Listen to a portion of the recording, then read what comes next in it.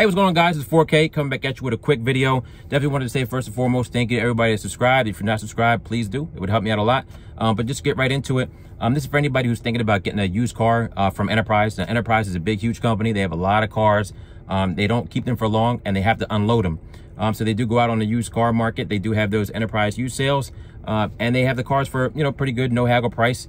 So if you're thinking about it, and one of the concerns that you have is that these cars are, they get the crap beat out of them or whatever, which may be true. I mean, I don't know. I'm not in the car with the people while they're renting them, but the general consensus is these cars get the crap beat out of them. But I can tell you with, with our shop having a contract with them and repairing these cars are very well maintained. Any little thing that happens with these cars, it gets fixed right away, ASAP.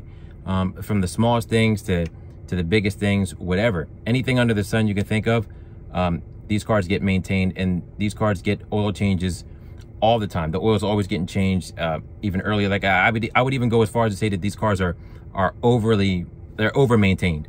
They get maintenance done maybe even a little bit early, just because of the fact that they're getting rented all the time, and they're going from different climate to different climate, getting driven by different people with different driving styles.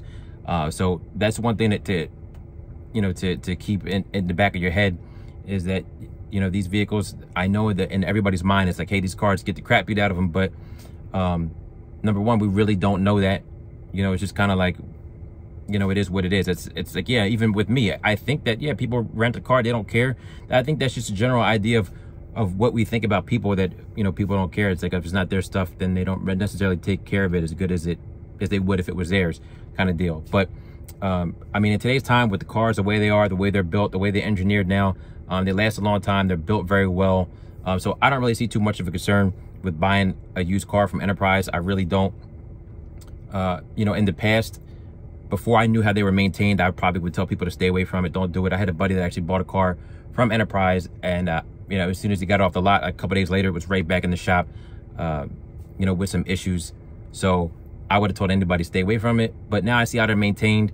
They are very well maintained vehicles. But as with any used car purchase, definitely have a pre-purchase inspection done by a technician that you trust before you buy anything. That's just basically the safest way to go, so you don't get burned.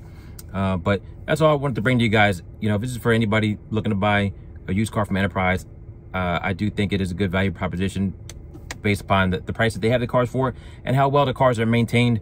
I think it is a go, but definitely get it checked out by your technician prior to purchase.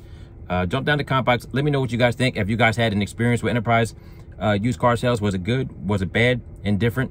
Jump down to comment box and let me know. And I'll catch you guys in the next one.